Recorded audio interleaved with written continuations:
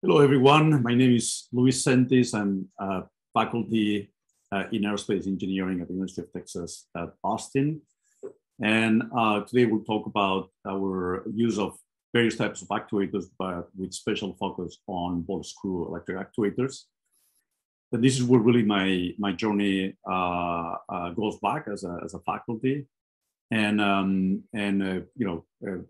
lots of the robots heavily focus on ball screw actuation, but of course, exploring other areas and most recently moving as well towards quasi-direct drive and low gear ratio drive as well. There's no question that those kind of new type of actuation, they have benefits, but also they pose questions in terms of, for instance, position bandwidth and other important parameters. And also I want to thank in advance Aptronic, who has produced many of the robotic systems and actuators that we have used recently. So the company Mecha was very influential to my lab about 10 years ago when it was very active. The end-to-end embedded systems based on EtherCAD were inspiring and allow us, when we use versions of them, to our own comms, our own bus communications, to handle larger communication bandwidth, and then that was needed for the kind of computations that series elastic actuators require, the kind of bandwidth of communications. But of course, it was especially the series elastic actuators that attracted our lab back in the time. In 2011, we were looking into building a research biped for dynamic locomotion, and we hired Mecha to build it for us. But then also we spent time in the facilities in San Francisco constructing the system, and that allowed us to have a lot of great effects and insights. So when we started working with Mecha, IHMC had recently designed the M2V2 series elastic actuator, or the actuators for the M2V2 robot, shown here in the lower right corner. And Mecha designed for us, for my lab, something along the same lines, shown in the upper left side. We felt there was much mechanical volume wasted in this type of designs. And then we went on to thinking about how to improve that significantly. But nonetheless, using Mecha series elastic actuators brought us the result that we wanted, and we became one of the first labs in 2018, or among the first labs to achieve point-free dynamic locomotion. And along the way, we made several findings. One of them is that despite looking really nice, but good torque control does not result in high bandwidth position control. Quite the opposite, as torque feedback eliminates passivity, and achieving good damping through joint velocity feedback is very challenging. Therefore, the torque sensing capabilities of SIAs were only partly useful to us. And this makes a case for direct drive or low gear ratio, because then they can provide good proprioception, but still delivering adequate passivity, which is very important for position bandwidth. I will be curious, nonetheless, to hear about the position bandwidth of proprioceptive actuators from all the speakers and attendees to this workshop. So at UT, then we went on to design the UTC. That was 2012. And we decided to reverse the drive, and then drive the ball nut instead of the ball screw, and then have the ball nut go inside, the ball screw going inside a piston-like drive. And by doing this sort of inside the strategy, we were able to make the actuator much more compact. Here we can see it in perspective with it achieve a 50% reduction in length and 30% reduction in width, and still keeping the range of motion and power density and everything, power kind of about the same as the other specs. And that was a huge win for us for human-centered applications, wearable robots and humanoid, and things that they have to be very lightweight, obviously, and small volume. Nick Payne was the student that worked in this project, like this project, and I like the way he used to put it, that the UTC at weight the same as a pineapple can lift a bear and can sense the force of the sparrow landing on the bear. And that was, the kind of a catchy elevator pitch. And Nick built a wealth of mechanical variations and test setups during his PhD and postdoc, and then now in the company, obviously. And in particular, here are side-to-side versions of UTC without the springs and UTC with the springs. I guess that wouldn't be a serious elastic if it didn't have the springs, but it was just for comparison, the same configuration, one with springs, without the springs, and the one with no springs had a piezoelectric for measuring forces. And the conclusion of the study is that that elastic obviously has the benefits of shock absorption, but also is a great filter for force feedback control. So these were like great force feedback systems, and have allowed us to do great things. For instance, in exoskeletons, which leverage a lot of the force feedback. Nick finished his PhD and was looking into his next move. We discussed if it was a commercial case for making a company around CS. And of course, there is always a case, as we are seeing in other very successful companies like T-Motor or dynamic cell actuators from robotics. And that was the initial motivation behind the company that we co-founded called Apptronic back in 2016. Here we have Nick and I in various company events and featuring systems from Apptronic here down below that my lab used extensively, and it's been a great journey. And Apptronic is the company now fairly large for being young. And in particular, one of the things they started doing is commercializing a refined version of the UTC. It was called the P170. And Apptronic sold dozens of these actuators. And then it became really the basis later on for other more sophisticated designs. For instance, exoskeleton systems that Apptronic and us we use for controls, but also for other prototypes of robotic systems. So especially the P170 allowed the company to take off and spin off several other efforts.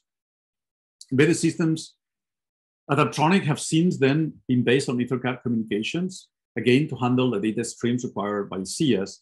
So my thought is that EtherCAT is it's a great protocol, but it's not for the hard-fainted because it's much more elaborate, much more difficult to master compared to other protocols like CAN bus, for instance. Of course, CAN bus is very limited on the bandwidth, but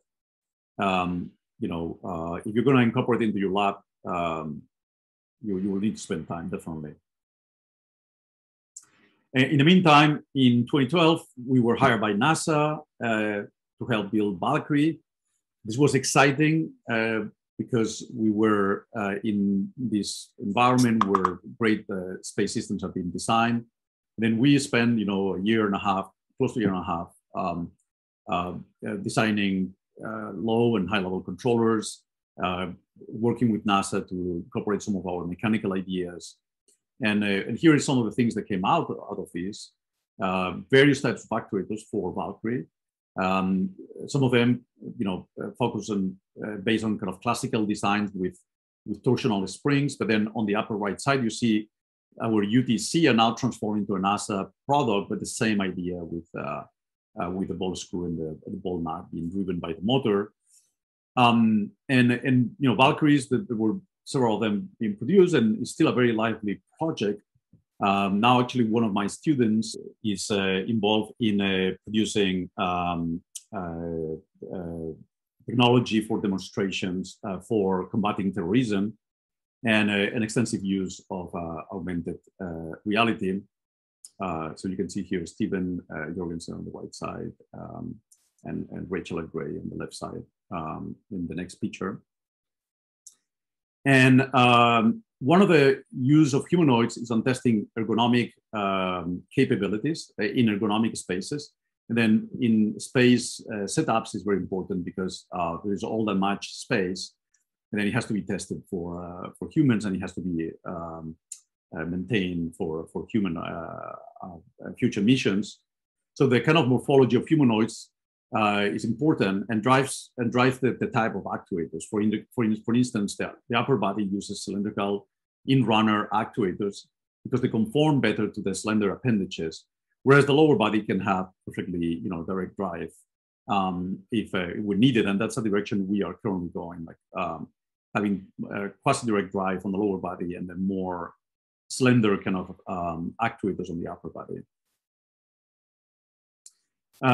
More recently, my lab and Aptronic co-developed like a cool viscoelastic ball screw actuators. Here's one named VLCA, based on similar principles that we saw before, but using a viscoelastic rubber that provides both the elastic component and the friction.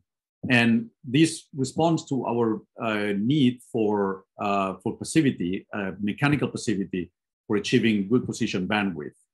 And as we made a point, biped robots really rely on position accuracy due to the small support area. So it's going to be interesting to see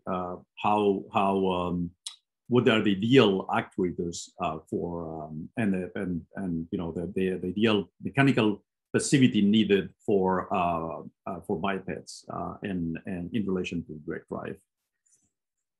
Here we can see a prototype of a leg that we co-built with Aptronic to test the performance of these like a cool viscoelastic actuators. And of course, it deliver great improvement of more than twice the improvement, the factor. And then there is much to be said on improving the thermal properties of actuators. And there is a lot of areas that are unexplored, not only electric cooling, but also use of unconventional materials for the windings, for instance, and electronic coatings that are much more thermally capable, but also at the amplifier level, which is another thermal consideration, is the use of power transistors that have less switching losses. So there is a lot of exciting areas of investigation there. So as this collaboration deepened, we also team up with not only Aptronic, but also with a historically black college here in UT Austin called Houston Tillotson. And we developed line feed bipeds using viscoelastic liquid cool actuators, allowing these benefits of more compact design and this kind of speeds that we need for locomotion. So changing gear, here's a thought. One of the ways to employ more direct drives in the slender industrial arms, we said before that because the volume is kind of thinner, right? Then outrunner motors might not fit into the volume, except if they are you really require very little power. So Aptronic and then in a project with my lab for the Navy, we went on to explore the idea of high power to weight ratio actuation, and the design of an arm called Scorpio, which will employ parallel springs and would achieve this kind of benefit. And then this not only saves in weight, but then the actuators are really small, so we scale down everything, and that's a form of quasi-direct drive, if you will. So Scorpio became extremely compliant as a result. You can see here Nick actually, just pushing it anywhere in the body with a really minimal power. The arm it can lift these boxes and kind of remain in the air with almost no power whatsoever because of the technology. And we did also testing on using just 2 small RC batteries here on the left side, very tiny batteries, and checking how long the arm would be moving around without draining the batteries. And that was an hour with these tiny batteries, with this long arm, if you will, human-sized arm. And that was a huge discovery for us that this arm really was capable for being extremely portable. It's almost like put it in a backpack and then deploy it with kind of 2 small batteries.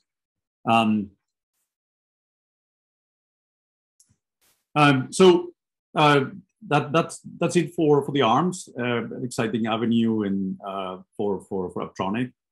And more recent work we performed regarding control and actuation with Aptronic has been on exoskeletons, combining a diversity of them, such as linear liquid-cooled SIAs based on similar designs we've seen before, and more conventional harmonic drive actuators with custom springs, for instance, for the hip flexion abduction.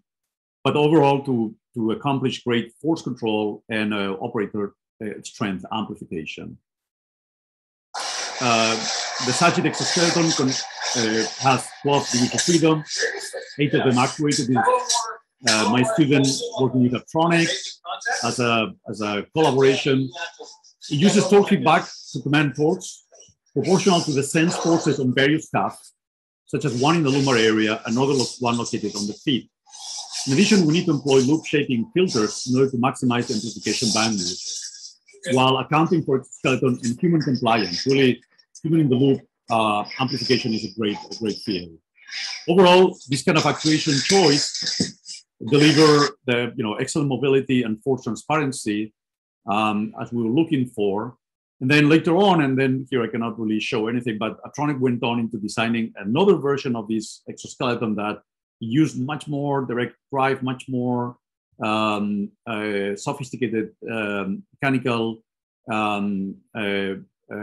reduction that would reduce the weight significantly compared to this one. And to finalize, most recently we have designed with Aptronic a new humanoid. It's called Draco, focused on legged manipulation. This means walking and manipulating at the same time. And the system was just turned on a couple of weeks ago, so this is all I can show now. The hip and knee flexion extension use all-round motors with low gear ratio to improve speed, swing speed, and the upper body also uses T motors for their cost and their ease of maintenance and so on and so forth. So we'll have more news on this system fairly soon, but that is all for now. Thank you.